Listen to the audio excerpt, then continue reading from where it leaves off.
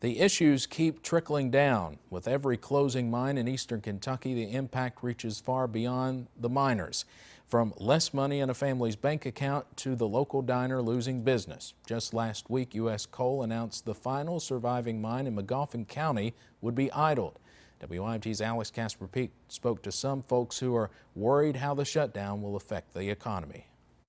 For years, we have heard about the booms and busts of the coal industry. The latest shutdown of a mine in Magoffin County will bring a lasting economic impact.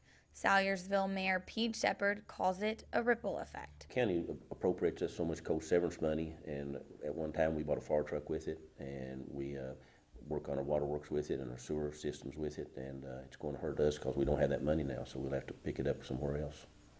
And while the mine closing does leave nearly 150 coal miners without a job, it also affects many in the community. If there's no work, I don't know what the people of this area, I just don't know what we're going to do. We've never been faced with this before, and I just don't know what we're going to do.